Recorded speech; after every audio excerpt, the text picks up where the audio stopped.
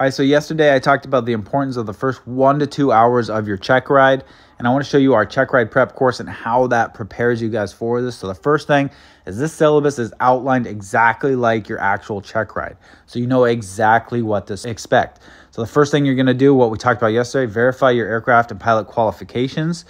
and then your Checkride scenario. So these first 3 sections right here are the first 1 to 2 hours, and you get to bring all this information with you on the test. So we're going to show you exactly what information to bring, exactly how to organize it, exactly how to plan your cross-country flight, and then the possible examiner questions and topics they'll ask as you walk them through your Checkride scenario. And then each lesson, not only are we going to tell you exactly what you need to remember and need to know and what to bring, but we're also going to tell you these possible examiner questions, these situational-based real-life questions,